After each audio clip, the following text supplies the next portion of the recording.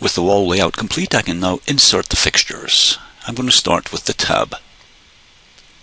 Keeping in mind a drawing, any AutoCAD drawing can be inserted into any other AutoCAD drawing.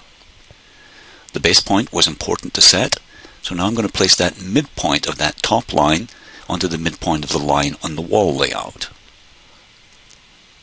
I'm now going to insert WC. In this case, I have to follow standards. There's a specific distance from the wall. So I use the distance of 18 inches.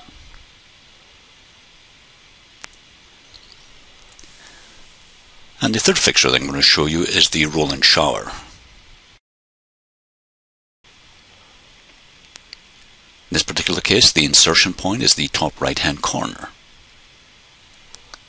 Here you can see the roll-in shower. Notice I also added grab bars in that particular drawing.